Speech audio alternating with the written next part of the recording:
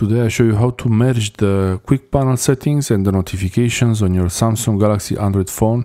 You open the quick panel settings and then press the pencil icon, then the panel settings button, and here you can have lots of options, but the most important is to set separate or together.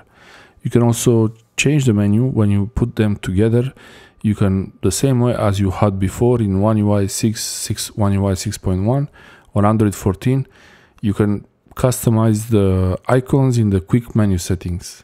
You can change when the brightness control and media output and device control show, and when you're done you press done, and now the menu is saved.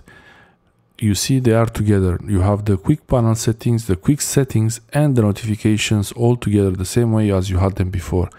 And if you pull down when the quick settings are open, you open the extended panel of the quick settings. And if you want them to be the new way is to have the notification split. But if you prefer to have them like this, to open the quick settings and notifications together, this is how you do it. It's very easy.